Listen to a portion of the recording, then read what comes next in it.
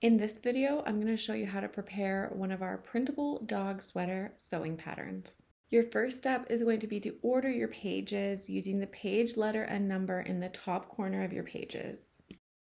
Step 2 is really simple. Just cut off the borders of the pages. You don't have to cut off all 4 corners, just a few of the ones that are going to be connecting, and then you can overlap the pages.